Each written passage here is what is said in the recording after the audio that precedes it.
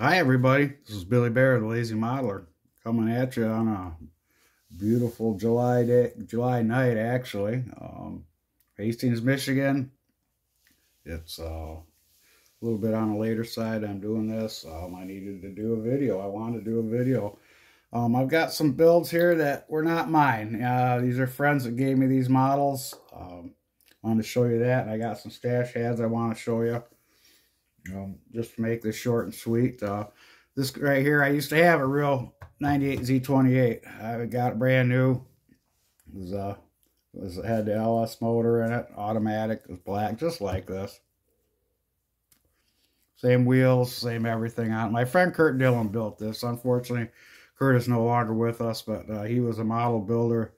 He loved building models. He did the best he could. Sometimes he did really good. Sometimes they weren't all that great, but you know what? He tried.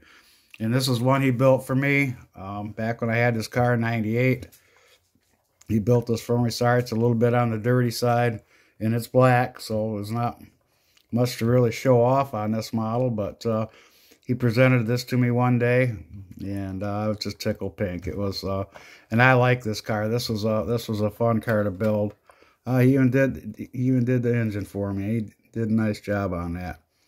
You know, for a little bit I knew about the LS engines, why, but that was a runner. That was automatic, and it was a runner. My dad drove my car more than I did. He'd go down to Indiana or Ohio or whatever, get smokes from my mom because they were like half the price, and he'd ask me if we could drive the car. I says, well, of course you can. That's what it's for. I ended up, I don't know, I ended up trading this car in on the real car in on a Chrysler Sebring convertible for my wife. She said she complained because she didn't have toys, so I got her one. It's a little bit on the dusty side, you know, but you know, Kurt did it was nice of him to build this for me. You know, I miss the guy. He was a good friend.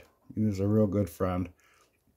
It was sad when he passed. You know, something that I knew was coming, but it didn't make it any easier. But anyway, this is one of those he did, you know, like I say, in 1998. This is nice. And I've got one more of his I'm going to show you. This is probably one of his better builds.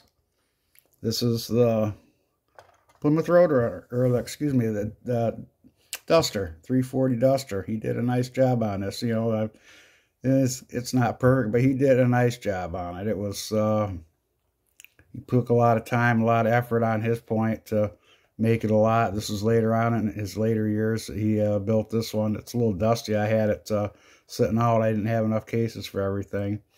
I noticed something about this kit that I've noticed on a lot of other builds, that these front wheels sit out a little bit farther than they should. When I build this model, I've got to build two of them.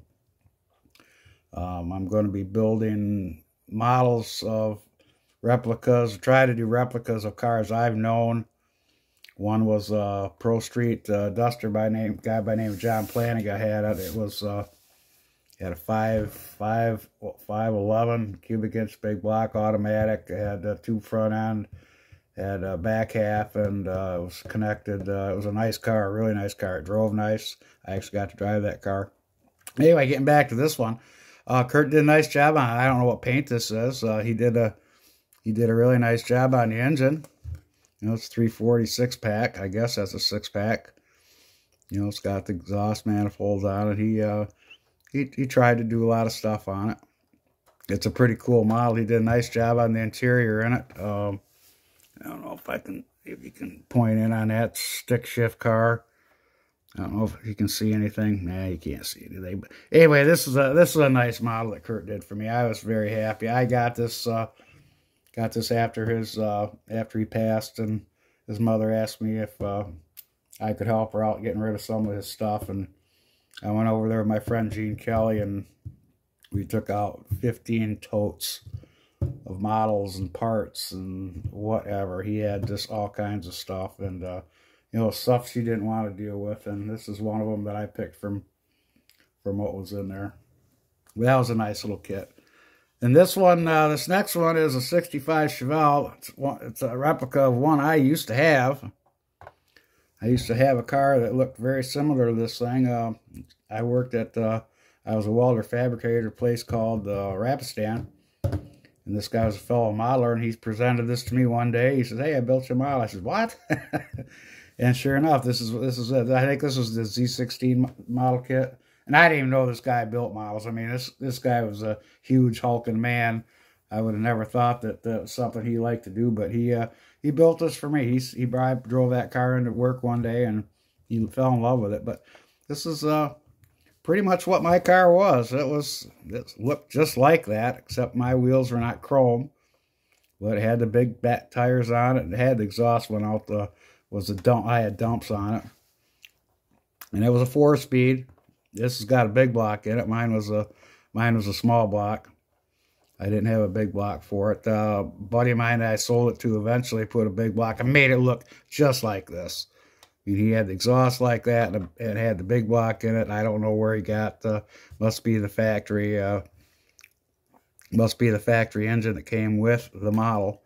I never had that Z16 or Z11 or whatever it was that's out there. I wanted to actually build my car, but you know what? I got this is close enough. I mean, it's fine.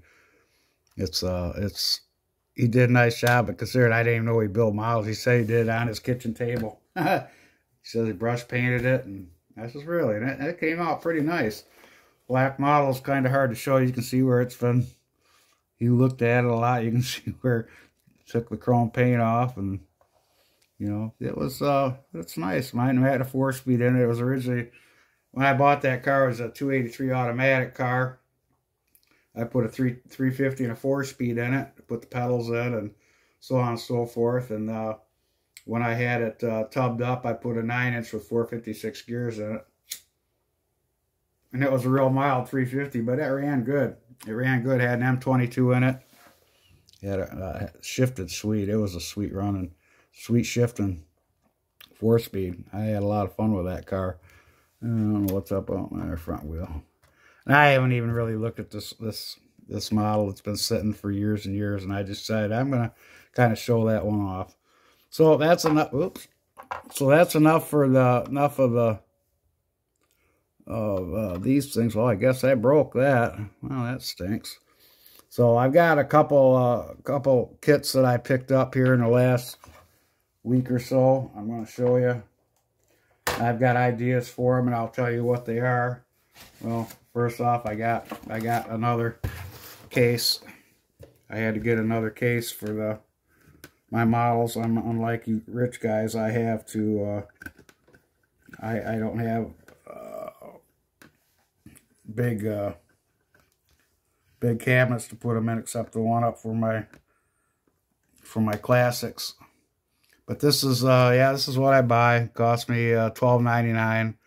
You know, I'm going to put my truck. I think my truck will fit in there. I haven't even touched it, to be honest with you. I have not even been downstairs in, I don't know, 2 or 3 weeks. All right, the first one I got is the Pontiac Firebird. This is a Trans Am kit, 7.5, I guess. It looks like a pretty nice kit. I've seen other people build it.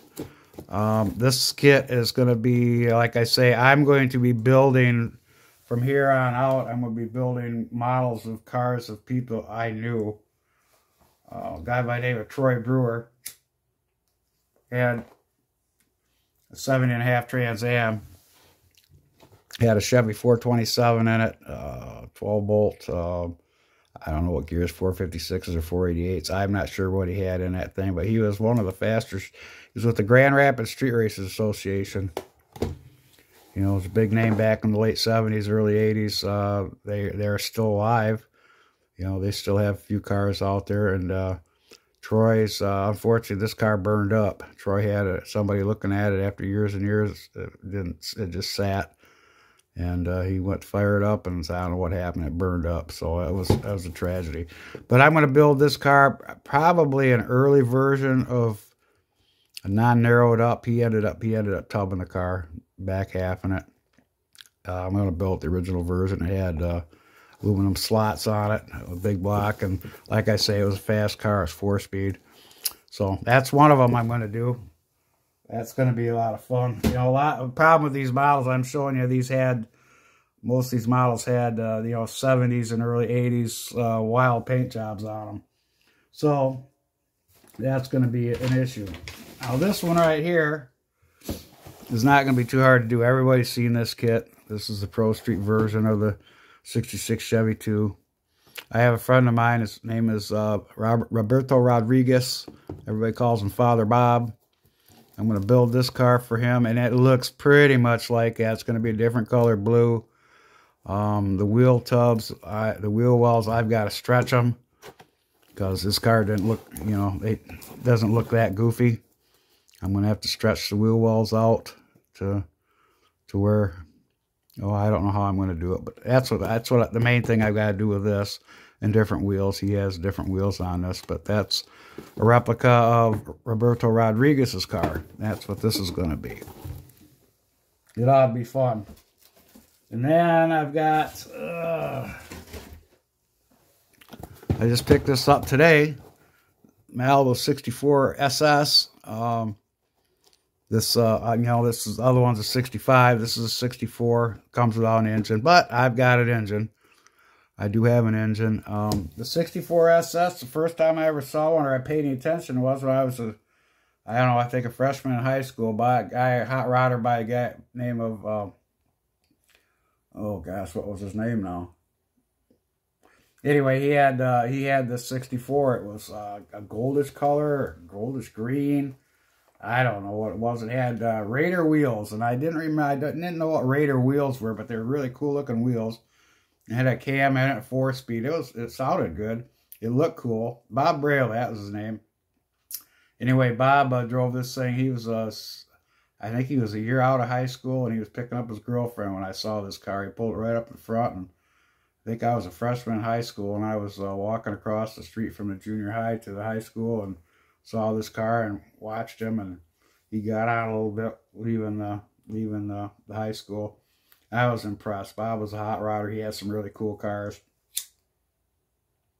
But this one, because I don't know if anybody's got another 64, that's what I'm going to do with this. I want to make this look. I got to find some Raider wheels, though. I looked online today and I found some. I don't know if it's from the people I got some from last time. They're like way too big. But anyway, this looks like a nice kit. I opened it up. It looks pretty nice. It even has a firewall in it, so that ought to be interesting. And then the last one, okay, 65 GTO hardtop. I mentioned one of my later videos here. I've already done this kit. I did it in yellow, Daytona yellow or something like that. I'm going to make a hot rod out of this one. My friend George Oppenheim sent me a 421 engine, you know, just a regular, just an engine kit. I'm going to build that, put this in here. I've got to find a firewall for it, but yeah, this one's going to have, this one's going to be dark green. It's going to have Kraggers on it, you know, it's going to be jacked up in the back, and it's going to be jacked up in the front, and black interior. I mean, it's just going to be, I remember seeing this car I'm replicating at a car show in the Pontiac Silverdome. It was sitting right next to my friend Chuck Pickett had a 35 Ford Phaeton in the show, and it was sitting right next to it, and I just sat there and drooled. 65s are my favorite Pontiac GTOs. They're without a doubt. I like the 64s a lot too, but not like the 65s. But anyway, this is what's going to be going on next. One of these is got to get the engine in there and try to figure out a firewall. Maybe I can take the firewall out at 67 Chevelle Pro Street that I've got a extra cannibalized kit here, so we'll see what happens. But that's what's on my agenda. Unfortunately, I have not been building models. First time I've been in my model room in a couple weeks, and sorry about that, but that's just the way it goes. Like I say, my motto is, if you don't feel like building, don't build, because you're not going to like what you're going to do. That doesn't apply to my life in general, but it does when it comes to models. So, but I'm a little inspired now. I'll get to work back on my truck. I haven't done a thing to it, but I just wanted to share this with you folks, and it's kind of cool. I'm really looking forward to building this one. I might save it to last. I don't know. Try to find some parts for it. But anyway, this is Billy Bear, the Lazy Modeler. I'm going to be signing off now. Thanks for stopping by. Appreciate it. Like if you like to. If you'd like to subscribe, that's awesome too. I'm at 501 subscribers now. Thank you very much. It's awesome. But all right, my folks, you take care now. Bye.